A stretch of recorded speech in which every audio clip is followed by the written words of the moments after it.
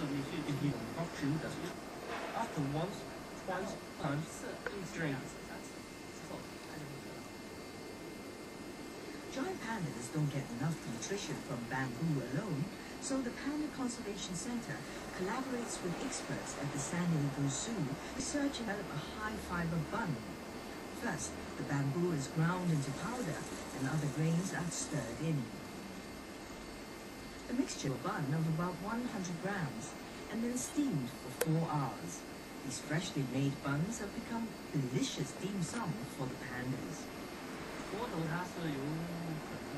bun is a complex mixture of many kinds of feed with a lot of bamboo powder in them. Bamboo powder is a very nutritious high-fiber food.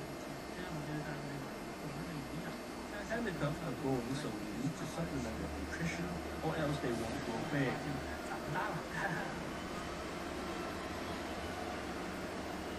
Here at the Panda Center in Wolong, the pandas are pampered, and the weather is ideal for play outside.